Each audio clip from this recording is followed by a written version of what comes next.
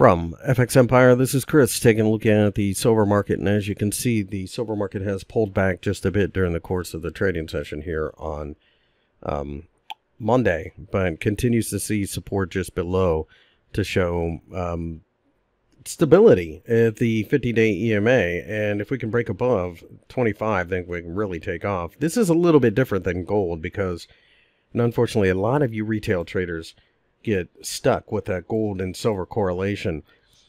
This is more about an industrial demand picture. Now, this is projecting what could happen in the future. Don't read into me saying that's what is going to happen in the future, but above 25, I'd become very bullish, perhaps for a move to 28. That being said, if we break the 50-day EMA, then we probably go looking towards 23. If we were to somehow turn around and break down below 22, look out below.